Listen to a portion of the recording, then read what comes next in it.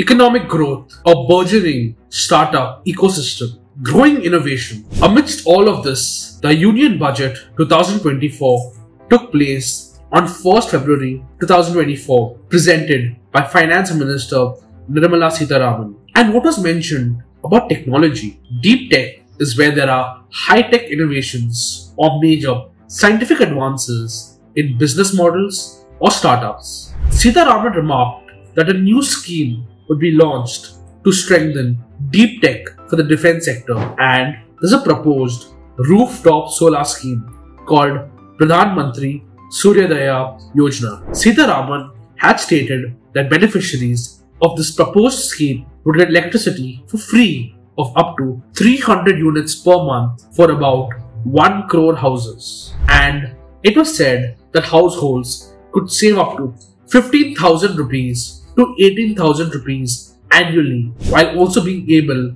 to sell the surplus to distribution agencies. So, what could the broad implications of this be? According to Mayurish Roth, co-founder and managing partner at C Fund, the scheme for deep tech in defense will not only help the government start addressing the Make in Bharat initiative through indigenous technologies in defense, but also unlock these technologies to other civilian users. Deep tech focused funds like ours will definitely benefit from enabling initiatives like this. Regarding the solar rooftop schemes, Roth stated, the solar rooftop schemes will be a big boost to not only meet our goals for clean energy, but will also set up India to start addressing the EV charging infrastructure that is currently holding back wider adoption of EVs. It will also create enormous jobs for installation, manufacturing, and maintenance of solar infrastructure, and a secondary effect will be opportunities available for startups to build on this. So, what does it take for India to invest in the future?